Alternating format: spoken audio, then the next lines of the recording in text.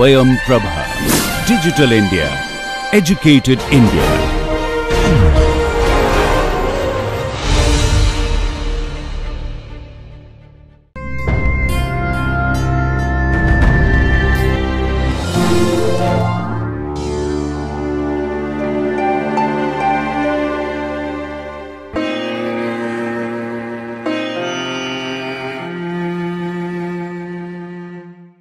Hello everyone. Welcome to the course Developmental Biology. Today's lecture is Regeneration. I am Dr. Priya Goyal, working as Assistant Professor in Department of Zoology, Deen Dayal Upadhyay College of University of Delhi. This is the syllabus of Developmental Biology that we are following. We are done with Unit 1, 2 and 3 and we have started with Unit 4. In which we are already done with metamorphosis, and today we will take up the process of regeneration.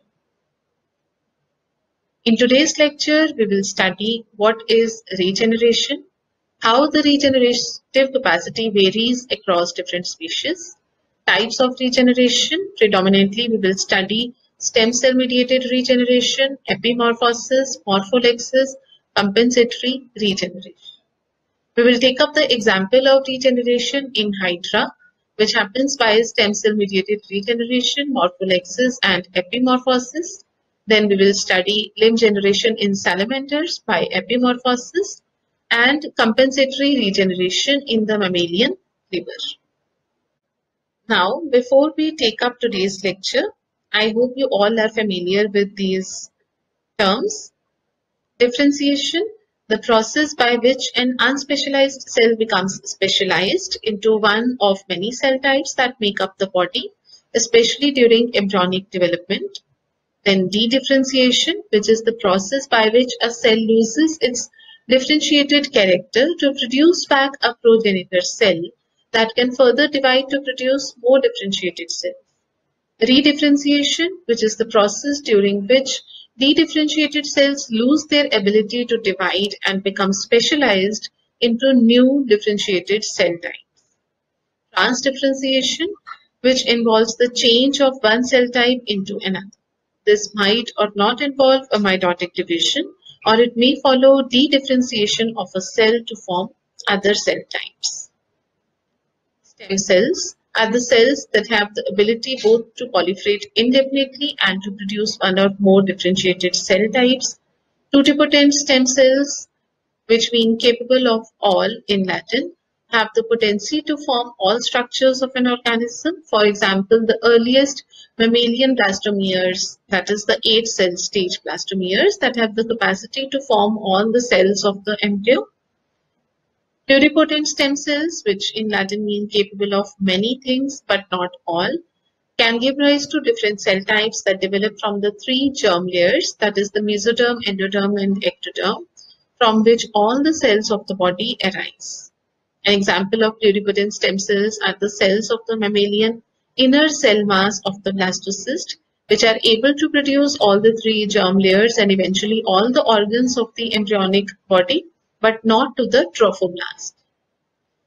Then multipotent stem cells are the adult stem cells whose commitment is limited to a relatively small subset of all the possible cells of the body. And unipotent stem cells are the stem cells that can generate only one cell type, such as the spermatogonia. So all these terms will be used in the lecture today in the subsequent slides. So what is regeneration? So students, if the tail of a house lizard is cut, it is able to regenerate itself from the remaining part of the tail, you must have seen. In some cases, regeneration is so advanced that an entire multicellular body is reconstructed from a small fragment of tissue. Our human body spontaneously loses cells from the outer surface of skin, which is replaced with new cells. So all these replacements are actually possible by the process of regeneration. So what is regeneration? How do you define regeneration? Regeneration is defined as the post-embryonic morphogenetic phenomena, which when temporarily stimulated brings about repair of the damaged cells or tissues, or replacement or redevelopment of severed body parts, or even the reconstruction of whole body from a small body fragment. Regeneration occurs by growth or remodeling of somatic. Regeneration was first of all reported in Hydra by Abraham Tremblay in the year 1740. Now, regenerative capacity varies across species, as you can see in this illustration. Among animals, there is a variable ability to regenerate. Regenerative capacity is very high among the protozoans, sponges, and coelentrates. In planarians, flatworms, and hydra, small fragments of the body can give rise to a whole animal. Some annelids, like earthworms, are able to regenerate some fragments removed from the anterior and posterior parts of the body. Some mollusks can regenerate only the eyes and heads, while squids can also regenerate their arms. Some insects and other arthropods can regenerate only the lost appendages, such as legs. Regeneration is faster in the young than in the adult. Now, echinoderms such as starfishes and brittle stars exhibit another phenomena of regeneration, that is autotomy, in which they can regenerate arms and parts of the body once they are lost. Now, among vertebrates, in fishes, lamprey can regenerate its lost tail. Some can regenerate their fins also. Among amphibians, some salamanders, newts, and their larvae, or the axolotl larva, show a remarkable capacity for regeneration. They can regenerate limbs, tail, fins, lens, central nervous system, heart, and many other organs. Tail and limb regeneration is found in the larval stages of toads and frogs also. The emperor newt can regenerate its dorsal crest, limbs, retina, lens, jaws, and even tail. Among reptiles, lizards also exhibit autotomy. When threatened, lizards detach their tails near the base to confuse the predator and later regenerate the lost tail. This new tail differs from the old one in its shape, absence of vertebrae, and the kind of scales covering it. Regeneration in birds is confined only to parts of the beak, while the regenerative powers of mammals are much more restricted. The antlers of deer regrow each year. The mammalian liver can replace a part of it if it is removed by compensatory regeneration. Skin and skeletal tissues also exhibit a great power of regeneration. Fractured bones, as you all know, can mend by a regenerative process, but mammals cannot regenerate lost limbs, although they have a limited capacity to replace some lost digits in early part of their life. Now, there are four major types of regeneration.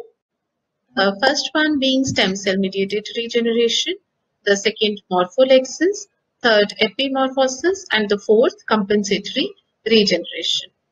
In the first type of regeneration, that is the stem cell mediated regeneration, multipotent or the unipotent stem cells allow an organism to regrow the lost organs or tissues.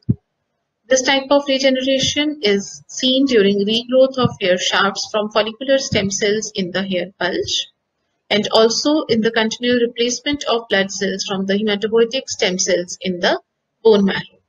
The second type of regeneration is called morpholexis, which involves repatterning of existing tissues by the process of transdifferentiation and re-establishment of boundaries with little new growth or cell proliferation.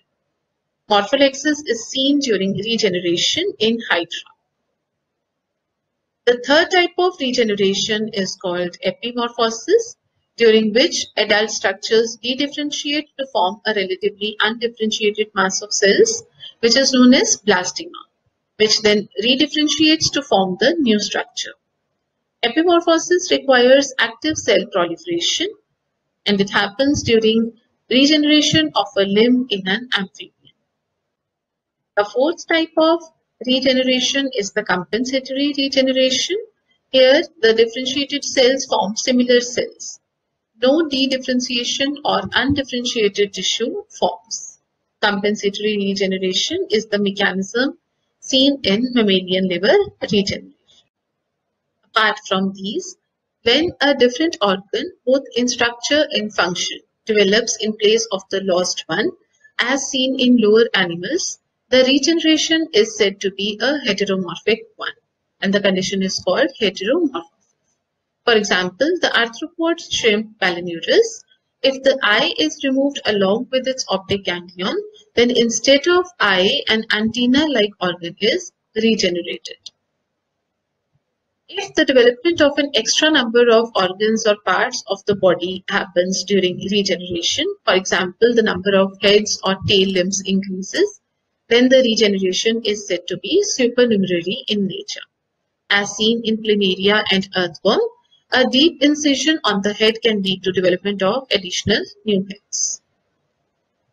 There is another type of regeneration known as Wolffian regeneration, in which regeneration of a part of an organ from a tissue other than its original embryonic tissue happens. This is a special kind of regeneration which is found in urotails and endurance and is named after its discoverer, Wolff, who discovered it in 1935. Wolffian regeneration is seen in the nude triturus. Here, if the lens of an eye is removed, the new lens is formed from uninjured iris. The original eye is, however, developed from epidermal ectoderm, but the regenerating lens is formed from iris, which is neuroectodermal in origin, thus showing Wolffian regeneration. So first we will begin the example of regeneration in Hydra, which shows stem cell mediated regeneration, morpholexis as well as epimorphosis. Hydra is a freshwater cnidarian, about 0.5 centimeter long tubular body which is radially symmetrical in nature. Hydra's body has an apical basal polarity. The head is present at the apical or oral end, which houses a conical hypostome region which corresponds to its mouth, and it bears a ring of tentacles which help in catching food just beneath it. It has a foot or basal disc at its proximal or the aboral end. And Hydra reproduces mostly by budding, that is an asexual form of reproduction. The buds form about 2/3 of the way down the animal's body axis. However, under adverse conditions such as crowding or cold temperatures, Hydra can reproduce sexually also. Hydra belong to the category of diploblastic animals in which there are two layers present, the ectodermal and the endodermal myoepithelium. As you can see in this diagram, the yellow is the endodermal myoepithelium and the gray is the ectodermal myoepithelium. Each of these is single cell thick and is separated by a thin extracellular matrix termed mesoglia. Here, mesoderm is absent, though you can see that the ectoderm houses all these cells, the nematoblast, the interstitial stem cells, the sensory neurons, the nematocysts, and the endodermal epithelial cells contain the gland cells. The stem cell mediated regeneration in Hydra occurs by virtue of three types of stem cells present in it. The first type of stem cells are the endodermal cells and second are the ectodermal cells. Both these are unipotent progenitor cells that divide continuously and thus they maintain these tissue layers by producing differentiated epithelial cells. The third type of stem cells are the interstitial stem cells, which lie within the ectodermal layer. Now, these interstitial stem cells are able to differentiate into nerve cells, endocytes, gland cells, and even gametes during sexual reproduction. Now, these interstitial stem cells proliferate in the central region of the body and then migrate to and differentiate within the apical and basal ends of the body. These interstitial stem cells are actually paused in the G2 phase of the cell cycle. And when stimulated, they immediately respond to a need for cell replacement through rapid proliferation. So these three cell types, the ectodermal, endodermal, and the interstitial stem cells, are all that are needed to form a hydra. Even if a hydra is separated and reaggregated from all its cells, a new hydra can reform if all these three cells are allowed to remix.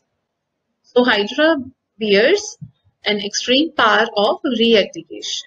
And in addition to it, it bears extreme power of regeneration also, as was shown first of all by Tremblay in 1740.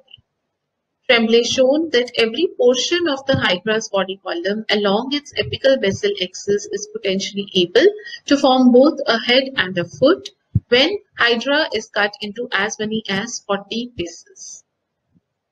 Tremblay is said to have remarked that there are reborn as many complete animals similar to the first with respect to his experiment on hydra. In case of hydra, each cut piece, which should contain at least a few hundred epithelial cells, is able to regenerate and thus form a complete organism with a head at its original apical end and foot at its original basal end. Thus, hydra is able to exemplify morpholexis during its regeneration. When a hydra is cut into half, the half containing the head is able to regenerate a new basal disc, and the half containing the basal disc is able to regenerate a new head, and thus two new complete hydra are formed.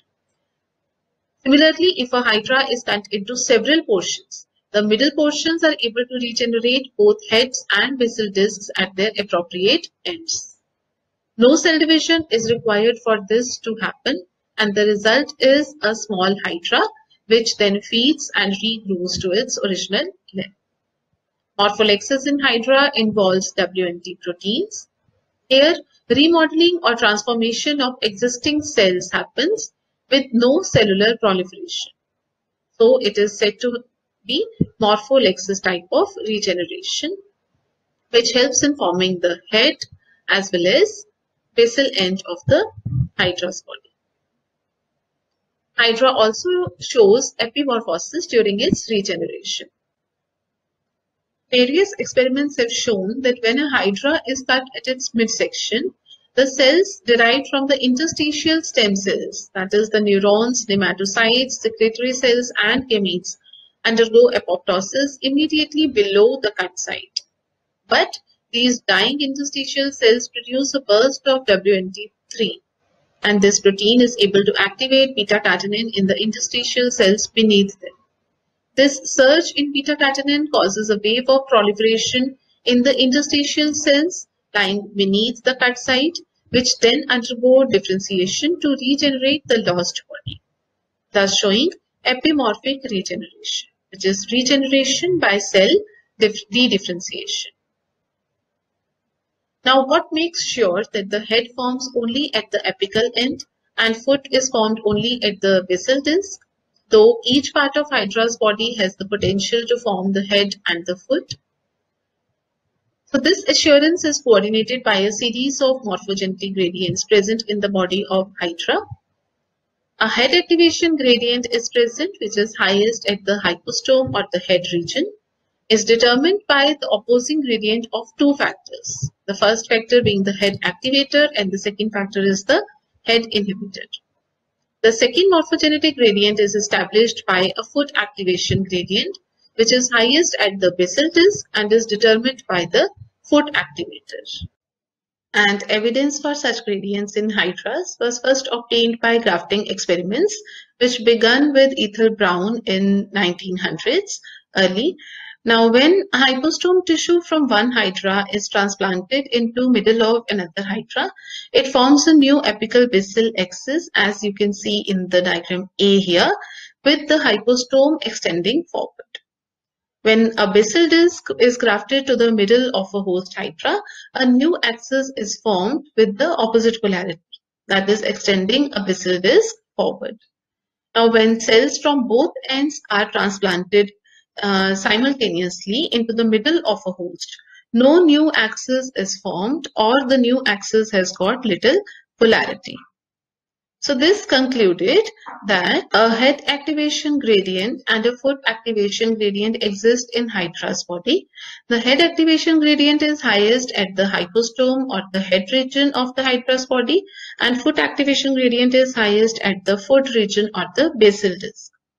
The head activation gradient is concentrated in the hypostome and decreases linearly towards the basal disc, while the foot activation gradient decreases linearly toward the head region. So it was established that the hypostome in the head acts as organizer in Hydra's body. Further experimental evidences by various researchers established that when transplanted, the hypostome can induce a host tissue to form a secondary body axis. The hypostome produces the head activation signal. The hypostome is the only self-differentiating region of the hydra, that is the property of an organizer itself. And the hypostome also produces a head inhibition signal that suppresses the formation of any new organizing centers or any other hypostome in the body of the hydra.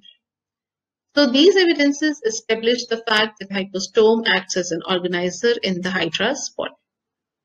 Also, WNT3 acts as the inducer of this hypostome organizer region in the head. So WNT3 is the major head inducer which acts through the beta-catenin pathway. WNT proteins are found abundantly in the apical end of the early bud, which defines the hypostome region as the bud elongates. Now, another set of experiments done by Brown and Bode in 2002 established that hypostome acts as the organizer for the hydra. They transplanted small pieces of head region into a host hydra whose cells were labeled with India ink or the colloidal carbon. And this established the formation of secondary axis in the host hydra. And they found that when hypostome was transplanted, it induced a new body axis in which most of the resulting head tissue was derived from the host tissue itself and not from the differentiation of donor tissue. Whereas when the subhypostomal region tissues were grafted onto a host hydra, then the head and apical trunk of the new hydra were formed from the grafted donor tissue only, that is from the donor subhypostomal tissue and not from the host tissue. So this concluded that only the hypostomal region could alter the face of the trunk cells and cause them to become head. That is, only the hypostomal region acts as the organizer. And it was also established that even a transient contact, which is not a permanent one, with the hypostomal region was sufficient to induce a new axis from the host hydra. And in that case, all the tissues of the new axis came from the host itself. So what restricts the formation of head at the apical end only, though every part of hydra body is capable of forming the head? So this is by virtue of another factor, which is the head inhibition factor produced in the hypostomal or the head region of the hydra, which again establishes a gradient being highest in the head region and decreasing as it goes lower toward the apical end. So in 1926, grafting experiments done by Rand showed that the normal regeneration of the hypostome is inhibited when an intact hypostome is grafted adjacent to the amputation site. So this finding suggested that one hypostome can inhibit the formation of another one. Thus, extra heads do not form in hydra. Secondly, if a graft of subhypostomal tissue is placed in the same region of the host hydra, the subhypostomal tissue is the region just below the hypostome, which contains some little lesser concentration of head activator and the head inhibition as compared to the head region. So when some tissue from this region was grafted onto the same region as done in the first experiment, no secondary axis was induced. Further, if subhypostomal tissue is grafted onto a decapitated host hydra, a secondary axis is formed. Now in B, it is shown that this tissue does not produce a head when implanted into the apical area of the intact host hydra. But if this subhypostomal tissue is implanted into a region which is little away from the head, that is towards somewhat lower on the body of the hydra, then it is able to produce a bud, or we can say that the inhibitory effects of this factor falls off with its distance from the head. Thus, it was concluded that head formation in the upper two-thirds of the body is prevented by this vector head inhibitor, which is produced by the hypostome in the head region. Remember, the head activator is also produced in the head. So both the head activator and the head inhibitor are maximum in the head region, and their gradients extend from the head down the body column. Now the head inhibition gradient falls off more rapidly than the head activator gradient. So the point where the head activator is uninhibited by the head inhibitor becomes the budding zone. So we see here that the inhibitor and activator gradients also inform the hydra which end is up, and thus they specify positional values along the apical vessel axis. So when the head is removed, the head inhibitor no longer is made, and this causes the head activator to induce a new head. The region with the most head activator concentration will form the head, and once the head is made, it makes the head inhibitor, and thus the equilibrium is restored. So now another question comes to our mind, that what prevents cells in the lower one-third of hydra's body from becoming head-ridden? So this is the third factor which comes into role here, that is the food activator. Now head formation at the base is prevented by the production of this food activator.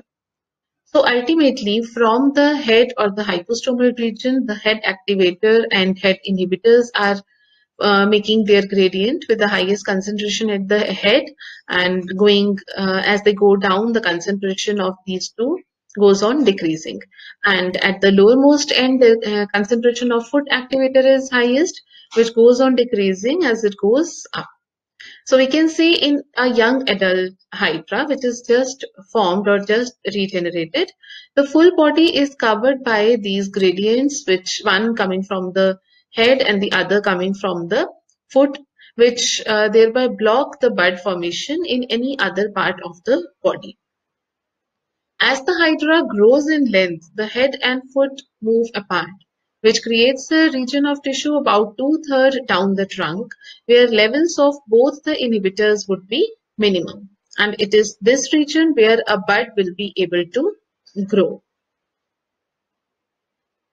So this is all about the phenomena of regeneration in hydra. Next, we will take up the limb generation in salamanders, which occurs by the phenomena of epimorphosis.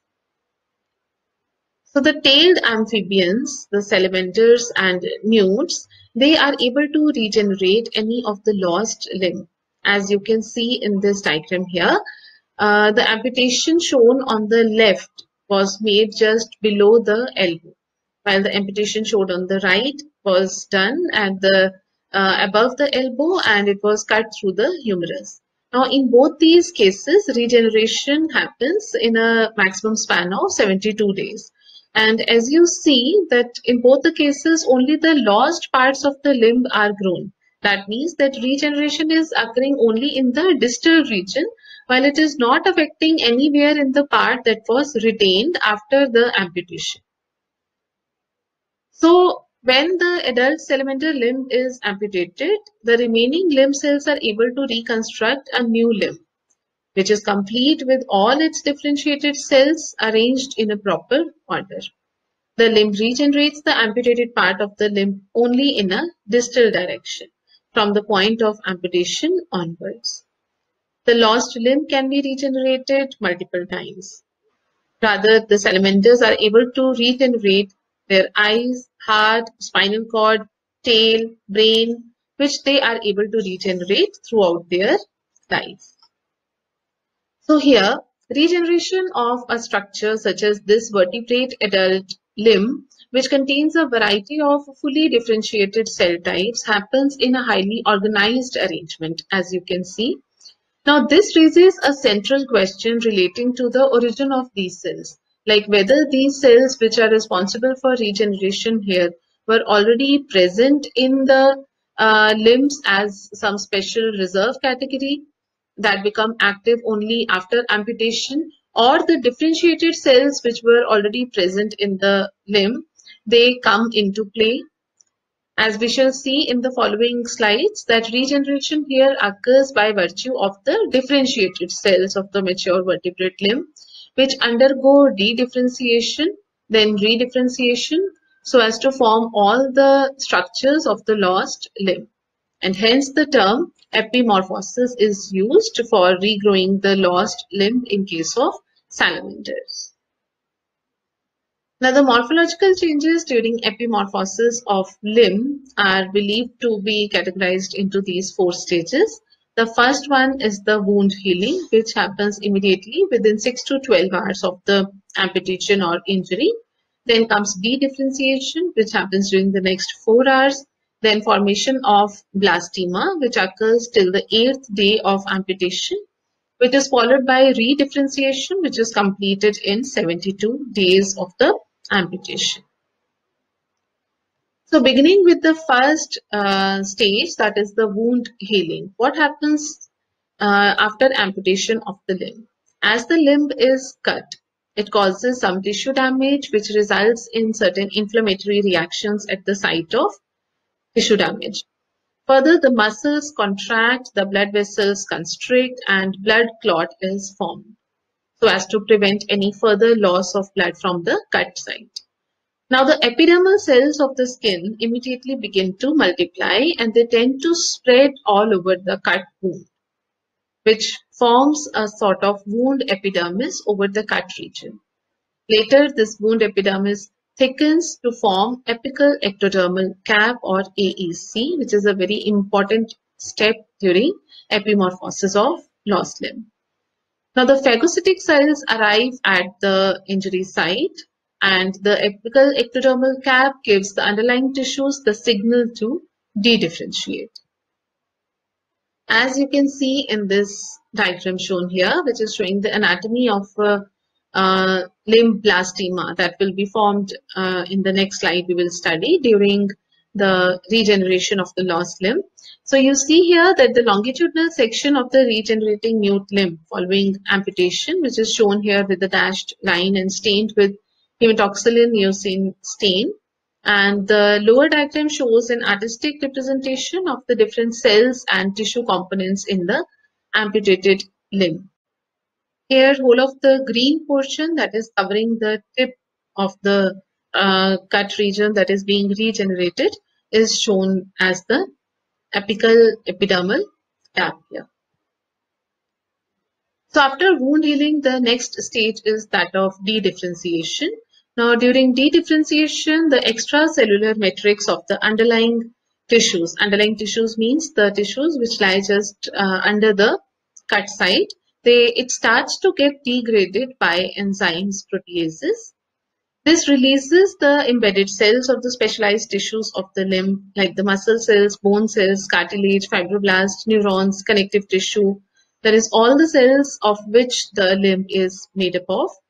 Now, these cells lose their differentiated characteristics. However, they do not fully dedifferentiate. Rather, they become restricted progenitor cells. Now, cells from all these sources become histologically indistinguishable, and now they are able to give rise to various cell types. For example, the muscle cell can give rise to a muscle cell or a cartilage or even nerve cell, as has been demonstrated by certain experiments done. And this dedifferentiation step is genetically controlled. Evidence comes from the expression of MRF4 and MYF5 genes in the muscle cells, which tend to get decreased, while the expression of MSX1 genes, which are associated with the proliferation of cells, is seen to be increased. So here, virtually all the tissues which are lying under the wound epidermis,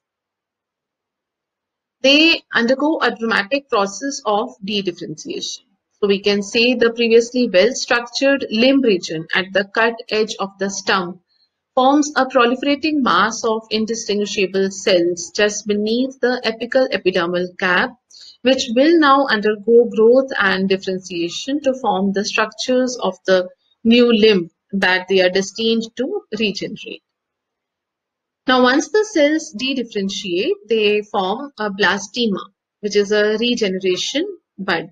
Now, these differentiated cells, they begin to collect under the epidermal cells or the apical epidermal cap or the AEC, where they form a regeneration bud, a blastema, which is considered to be a reminiscent of the embryonic limb bud.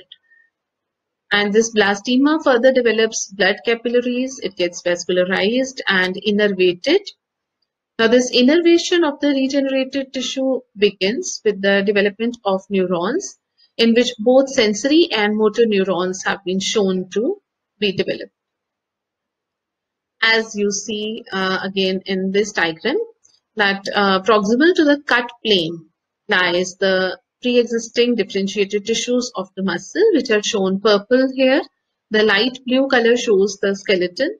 The nerves are shown in dark gray color here, and the connective tissue is shown in white. Now, once the wound is covered with the wound epidermis, which later forms the apical epidermal cap, the cells from the distal tip of the existing tissues, which are shown yellow here, they start undergoing de-differentiation.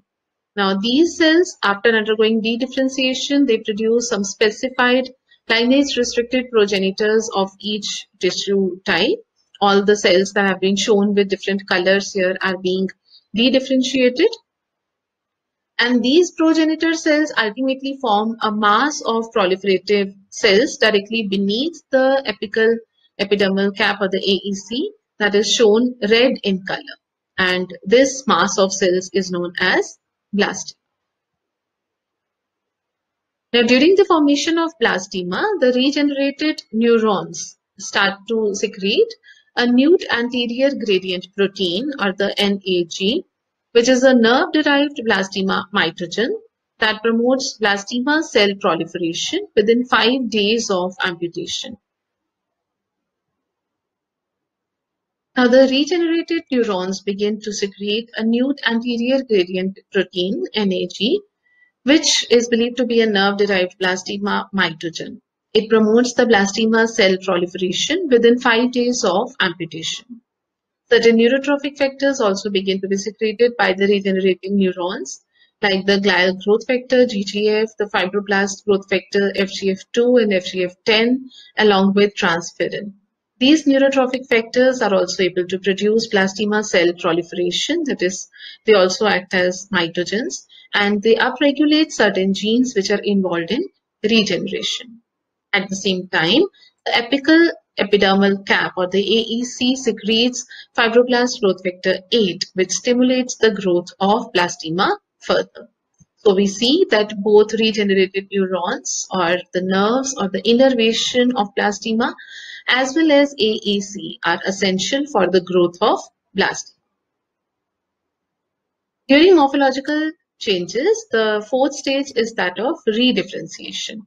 During redifferentiation, the tissues that have already undergone dedifferentiation during the formation of blastema, they start undergoing redifferentiation. Now, the blastema grows rapidly.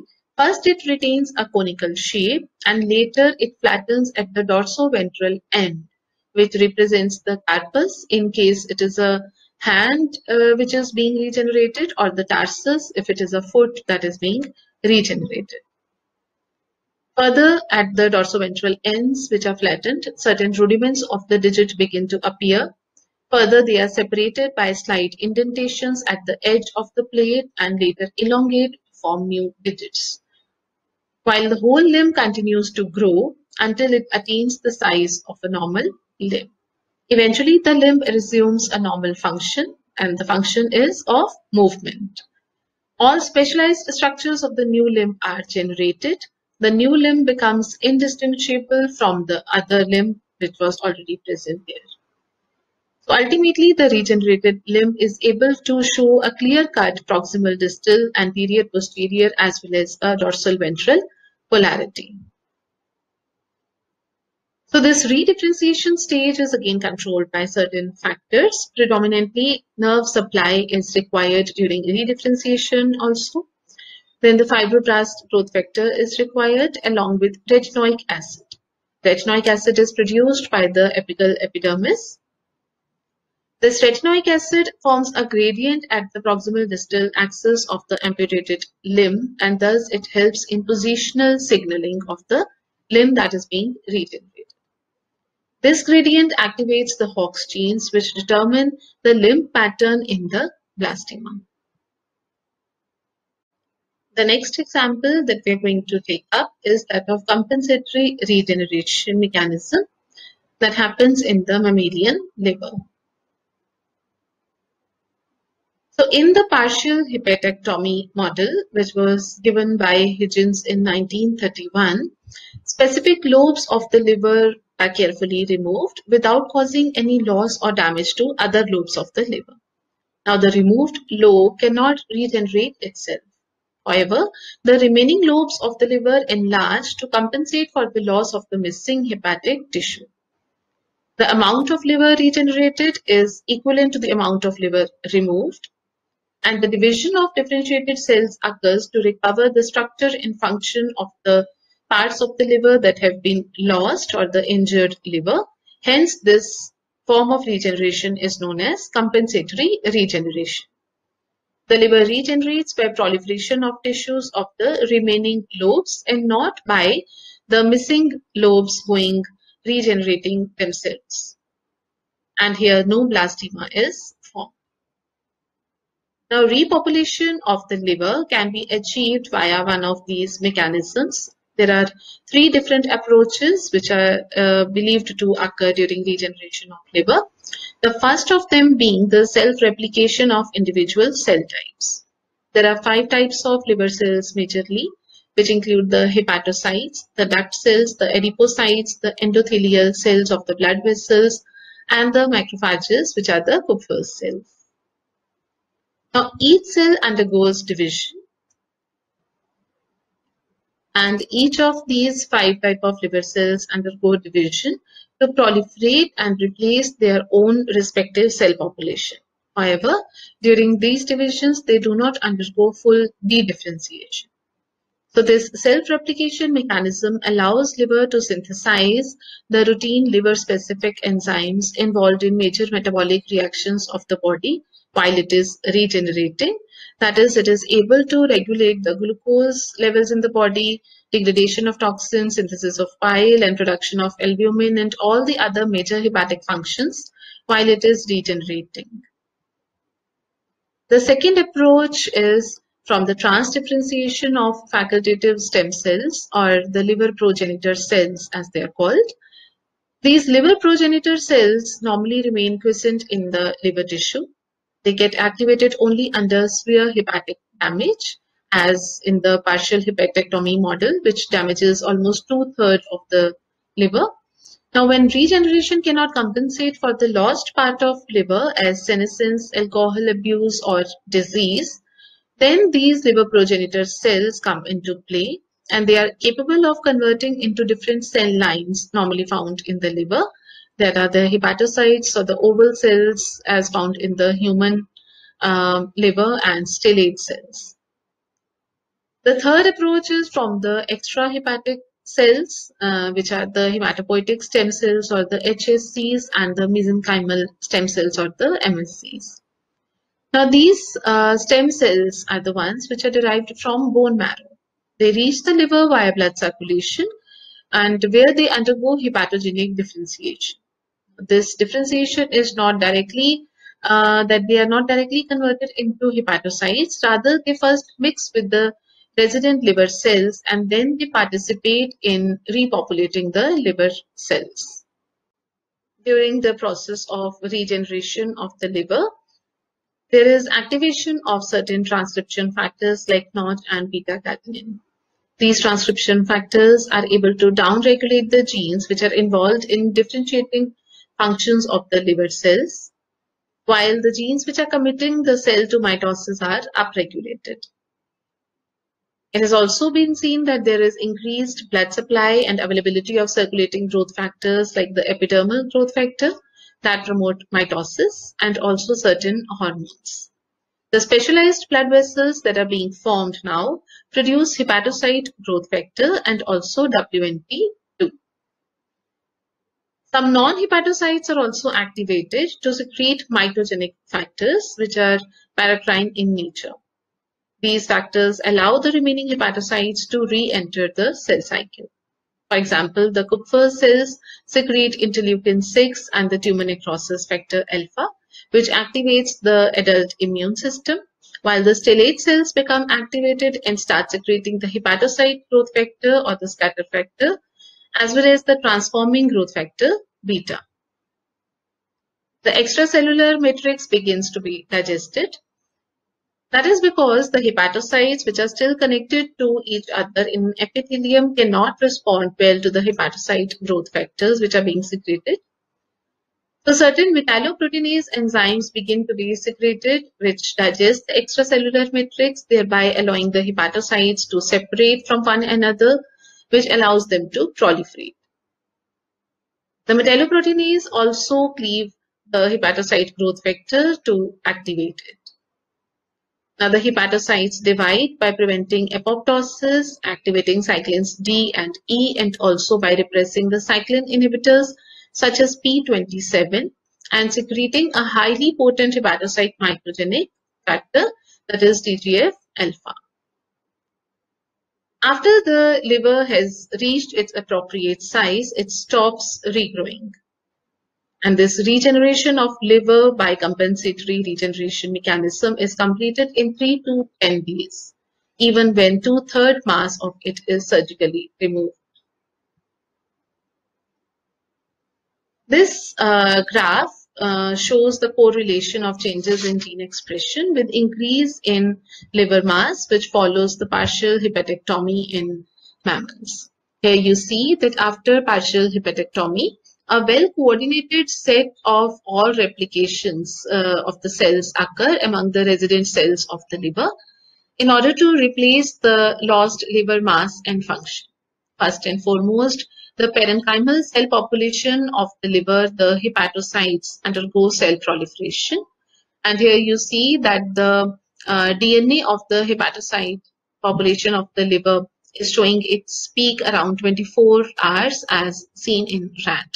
While the non-parenchymal cells also initiate their DNA synthesis at a much slower pace, among which the Kupffer cells and stellate cells peak at around 48 to 72 hours. Now, during the regenerative process, hepatocytes secrete many growth factors, as we just discussed, to which these non-parenchymal cells are responsive. These include the TGF, FGF, HGF, EGF, and in turn, these non-parenchymal cells also provide to the hepatocytes many growth factors, which help in their proliferation. So increase in DNA synthesis of both this parenchymal and non-parenchymal cell population coincides with the growth in the liver mass as seen in the brown portion here. Also, this coincides with the upregulation of growth-regulated genes, the cell cycle-regulated genes, and the overall gene expression after the growth phase, which reflects functionality of the regenerated liver tissue.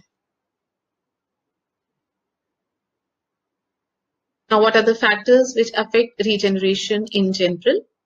These are the factors, predominantly the temperature. It is generally observed that temperature increases the regenerative ability of an organism, however, to a certain extent only. In planaria, it is seen that low temperatures might prevent regeneration while the higher temperatures promote it. In fact, very low temperatures or very high temperatures may prove lethal to the organism during amputation processes or the cutting processes rather than helping them regenerate. Now, food generally does not affect regeneration to much extent. Even the animals which are starving or which are not getting adequate food supply are seen to degenerate in certain experiments. However, the supply of food may enhance the process of regeneration, and the deficiency of food may decrease the size of regenerated tissue in certain animals. Nerve supply is an important factor affecting regeneration. Innervation or the nerves or the building up of the neurons begins to secrete certain neurotrophic factors which initiate and stimulate regeneration, as we just saw during the regeneration of limb in salamanders. Another important factor is oxygen. Oxygen supply is essential for building up of the cells and keeping them active during regeneration. Hormones, predominantly the anterior pituitary hormones, have found to be essential during limb regeneration in amphibians. X-ray irradiation blocks mitosis, thereby preventing regeneration from occurring as done experimentally.